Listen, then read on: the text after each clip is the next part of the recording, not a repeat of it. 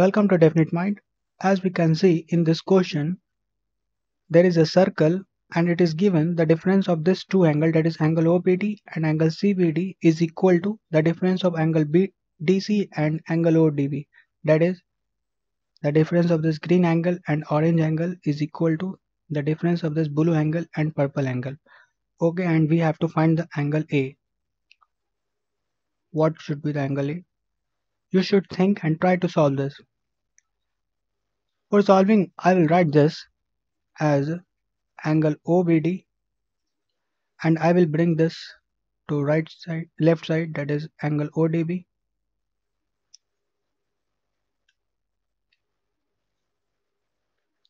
and equal to angle BDC and plus angle CBD. I will write this right side. Okay, this means what?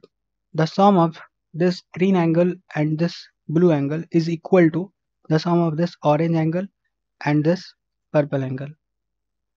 If the green angle and blue angle sum is, let's suppose, 130, then the sum of this orange angle and this purple angle should also be 130 according to question. This means what? This angle and this angle should also be equal, that is 50-50. So I will consider here this angle is 2 alpha, then this angle should also be 2 alpha. Okay, and according to properties of circle, angle made on the same segment is half of the angle made on center. That is, this angle should be what? Alpha.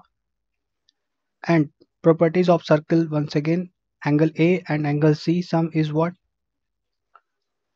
Is 180. And angle A is alpha and angle C is 2 alpha. Then 3 alpha equal to 180, that is alpha equal to 60 degree is the answer. But you will be thinking that how we can say angle A and angle C sum is 180. For this, you should think here angle made on the same segment is half of the angle made on center. Okay, this is okay. So for this segment, here angle is 2 alpha. So this angle is what actually? 360 minus 2 alpha. If this is 2 alpha, then we can say this angle should be half of this angle, and this angle is 360 minus 2 alpha by 2 equal to what? 2 alpha, and this become 180 minus alpha equal to 2 alpha. This means what? 3 alpha equal to 180, that is alpha equal to 60 degree. So we can see here, if this is 60 degree and this should be also 120 degree, so 120 plus 60 what? 180. So we can write this as a 180. If you remember, then you can easily solve this. So thanks for watching this video, and please like, share and subscribe this channel, and also comment me if you have another method and problems. Okay.